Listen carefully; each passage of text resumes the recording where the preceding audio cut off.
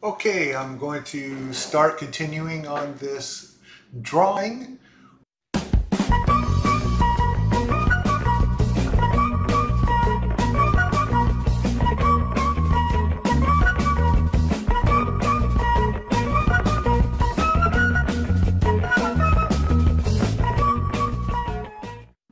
And start working on her skin some more here. I'm going to have to start getting these tones shaped, and what I'm looking at is the light areas of the face to give me an idea of the various angles.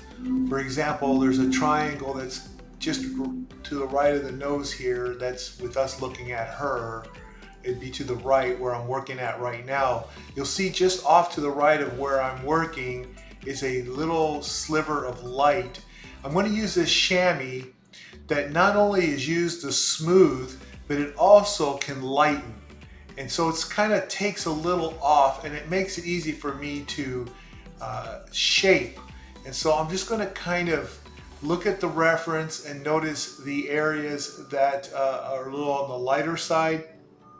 And I'm going to try to take some of the tone off using that, as well as smooth out some areas.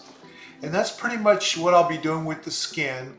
And another tool that I'll be using in this video is the, now of course the Q-tip, as you see here, for blending and moving stuff around.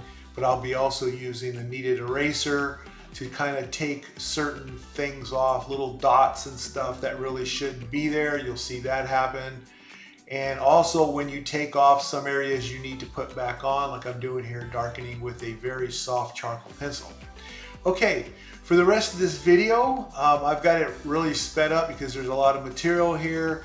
As I mentioned in the previous video, I'll just throw text in from time to time if there's anything that I feel that I need to point out.